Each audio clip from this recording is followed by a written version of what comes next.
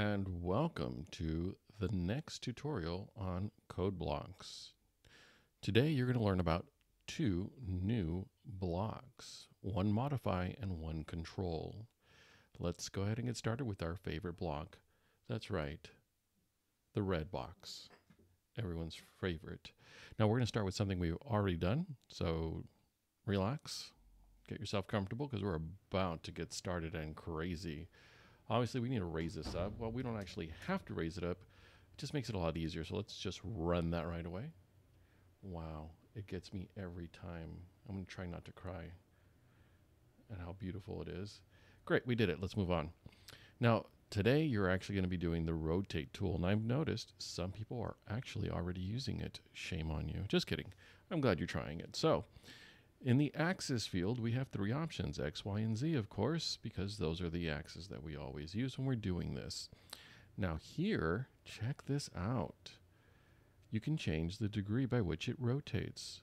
So let's see what it looks like when you rotate 90 degrees in the X-axis. So just to remember, this right here is your X-axis, and we're going to rotate 90.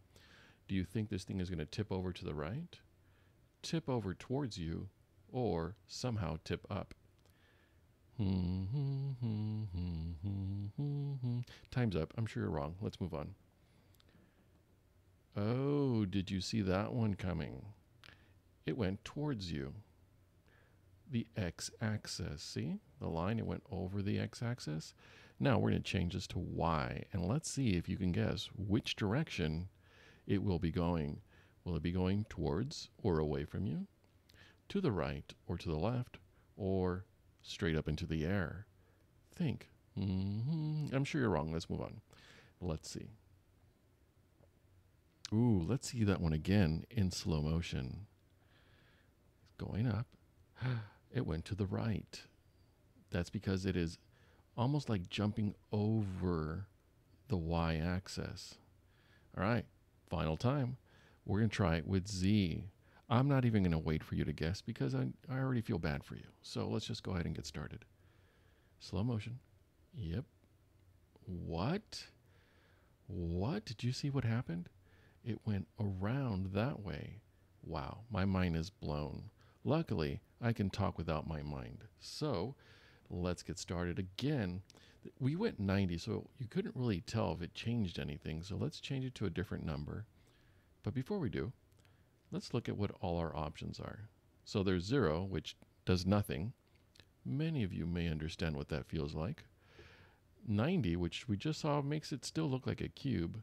I'm pretty sure 180 does the same thing. Yep. Now something weird happens when I cross this line. When I go past 180, something happens. It starts to become negative. So the biggest number in this box is 180, and then it goes back to 0. That seems like a test question to me, doesn't it? Wink, wink. All right, so let's try a random number that is not 90, 180, or negative 90 because you can't really tell a difference. So let's just go to 45. 45. Now let's run it, and let's try the X because for some reason I've always loved my X. Let's go. There it is. There it is. A thing of beauty again. All right. So we tried that. Now, can we duplicate this? Oh, look. Right-clicking will duplicate it. But this time, we're going to change it to the Y-axis. So now we have it rotating by 45 in the X, 45 in the Y. But let's change this to something random like, I don't know, 135. Is that random enough? I don't know. So it should turn over towards us. Actually, let's reset this. Okay. Let's see what happens. Wow, that flipped pretty quickly. Let's see it again. It goes up, goes over the X, and then the Y. Interesting stuff. Now, when you're doing your next project, I would like you to use the pyramid. Okay? So the pyramid. Now, when you're doing your project, you're actually going to be doing X, Y, and Z. So make sure you give them all different numbers. But here's the thing. I want you to include our first control block. I know. We're going to put this right here. Actually, right there. Of course, you're going to have all three x, y, and z and change to different numbers, but let's see what happens if we do this twice. Let's see what that looks like. I'm a little nervous. Okay, goes up. Then it's going to be flipped 1, 2, 3, and 4 times because we repeated these two twice. Now in your project, again, I want you to have x, y, and z, and then repeat this a total of 4 times. That's right, this thing's going to turn more than your stomach after eating the cheese pizza they serve at lunch. 4 times. Sounds like another test question, doesn't it? Also, I would like your pyramid to be, pink.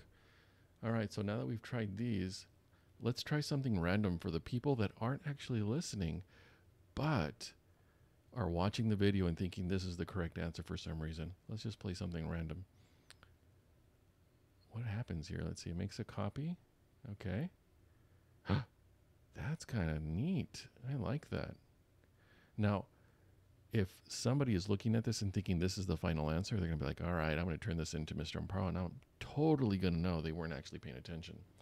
All right, so just to review, I used the red block. We moved it up from the bottom to the top. We tried out the x-axis, or we rotated around the x-axis by 45. What was the biggest number again we can go to? Good question. You're also going to be doing, x, y, and z, changing the numbers and repeating it a certain amount of times using a certain block that I think we all find pretty darn cute. Don't forget to share, and the animated GIF, when you find where it is, drag it into an open email that you have ready to send to me. All right, I think we're ready. Have a good day.